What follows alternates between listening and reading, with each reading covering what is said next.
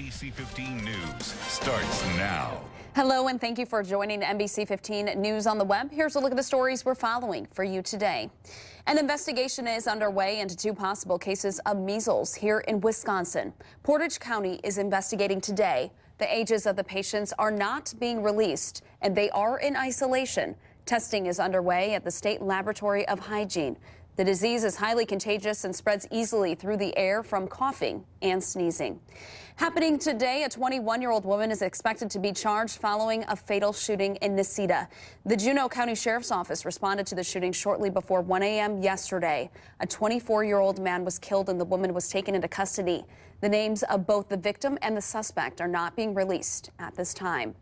Also happening today, members of the Menominee Indian tribe will begin a march to Madison for their proposed casino in Kenosha. They're requesting a face-to-face meeting with Governor Walker. Walker rejected the proposal last month. A send-off rally will be held today 155 miles north of Madison. That's a look at the stories we're following for you today. Join us again on the web for midday headlines. Have a wonderful Friday.